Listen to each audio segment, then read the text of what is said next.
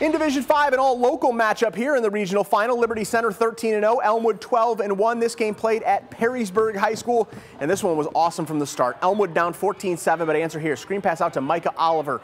Makes a couple guys miss, takes it in 15 yards for the score. Elmwood's down just 14-13.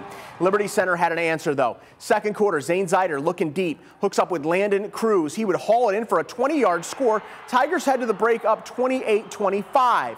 Go to the second half now. Elmwood takes their first lead of the game. Mason Oliver bouncing it outside, fights his way in for a 9-yard score. Royals have the lead at 32-28.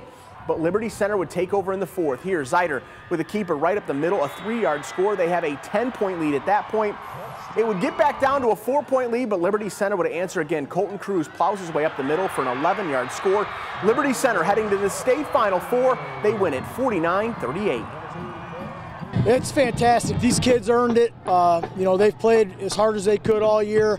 They prepared as well as they could all off season, and we're excited. These kids earned this, and I couldn't be more proud of them. It feels really good. Last year, we lost in the regional finals, and we were really disappointed. We really want to get back, so this feels really good. The community came out and did a great job supporting us. The coaches, they came up with a great game plan, and it just feels really good. I just can't believe I get to play with these guys for another week.